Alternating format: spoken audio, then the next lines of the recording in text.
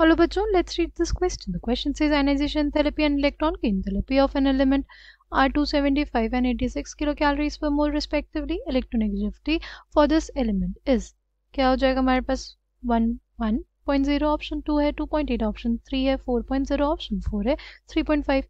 Key concept for this question is electronegativity किस scale पे? Pauling की स्केल पे. ठीक है, हमें पता है कि electronegativity is equals two electron affinity plus ionization enthalpy bye 5.6 किसकी स्केल पे? पाउलिंग की स्केल पे. जो इनकी वैल्यूज होनी चाहिए वो किस में होनी चाहिए? इलेक्ट्रॉन वोल्ट पर एटम में, राइट? पर यहाँ पे हमें किस में दी हुई है इनकी वैल्यूज? किलो कैलोरीज पर मोल में. इसको कन्वर्ट करेंगे हम लोग. ठीक, हमें पता है 1 calorie is equals to 4.184 joules, right? हमें पता है कि 1 kilo calorie will be equals to कितना? 4.184 into 10 raised to the power 3 joules. ठीक, अगर 1 electron volt is basically equals to 1.6 into 10 raised to the power minus 19 joules, right? So 1 joule will be equals to 1 by 1.6 into 10 raised to the power minus 19 electron volt, right? और हमारे पास कितना है? हमारे पास है 4.184 into 10 raised to the power 3 को multiply कर देंगे किससे? 1 by 1.6 into 10 raised to the power minus 19 electron volt से. ठीक, ये आ गया हमारे पास किसके लिए? ये हमारे पास आ गया 1 kilo calorie into electron volts, right? अब हमें बोला है कि एक मोल के लिए हमारे पास 275 किलो कैलोरी है. क्या? किलो कैलोरी पर मोल है ये हमारी आयनाइजेशन एंथैल्पी उस एलिमेंट के लिए, राइट? एक मोल में कितने एटम्स होते हैं?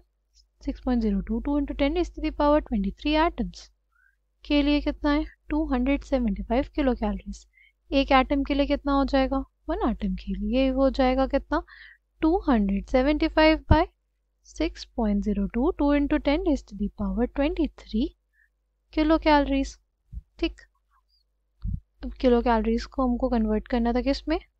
इलेक्ट्रॉन वोल्ट में. तो हो जाएगा 275 bye 6.022 into 10 raised to the power 23 into 4.184 10 raised to the power 3 bye क्या हो जाएगा हमारे पास? 1.6 into 10 raised to the power minus 19. ठीक, इसको सॉल्व करेंगे तो हमारे पास कितना आ जाएगा? सी, ये बेसिकली अप्रोक्सीमेटली हमें दे देगा कितना? 11.9, राइट? कितना दे देगा? 11.9 इलेक्ट्रॉन वोल्ट्स.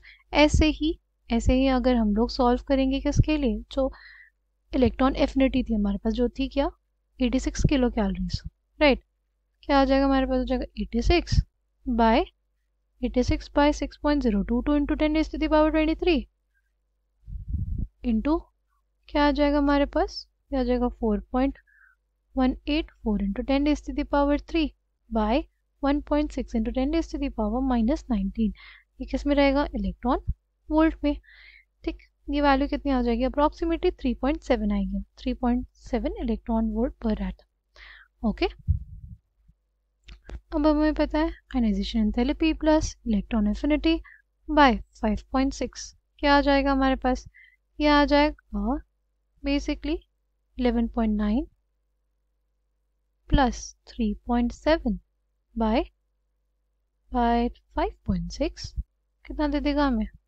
2.78 दे देगा, राइट? इलेक्ट्रोनेगेटिविटी कितनी आ जाएगी? 2.78, अप्रॉक्सीमेटली 2.8 लिख सकते हैं उसको. Option 2 will be the correct answer for this question. I hope you understood it well. Thank you and all the best.